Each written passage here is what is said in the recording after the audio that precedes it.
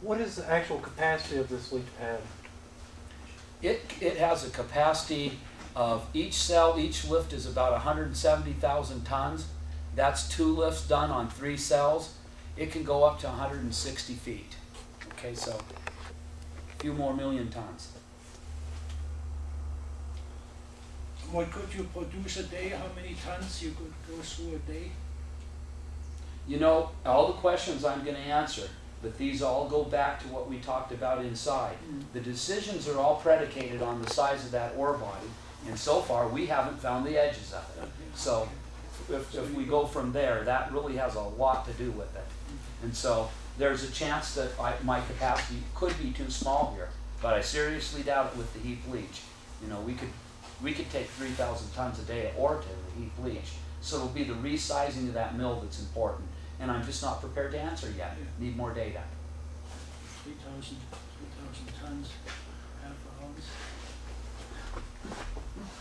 What is the capacity in tons of the earth-moving vehicles? The big trucks that haul the ore? Well, the ones that we were running this last go-around were 50 tons. Wow. Okay? But I could tell you that I would anticipate, and again, this all predicated on the mining plan and the size of what we're finding, but I would expect that the trucks will be double that size this next go-around. Wow. Okay?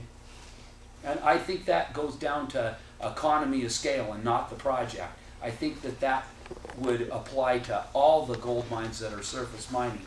The equipment size might need to be a little bit better to carry that economy of scale. Do those trucks get 5 miles a gallon on diesel like a usual large truck? Because I know the cost of diesel is high. So are we talking about 1 mile a gallon? Couple. Or less? Yeah, couple miles. Tenth of an ounce. Wow. Can you run that? You can't run them big trucks on the highway, can you? No, not on the highway, but we got all, Well, we you got haul route roads and all that, Right. you know, permitted and opened and all that, so it's not trouble at all. Any more questions in here? Nothing here.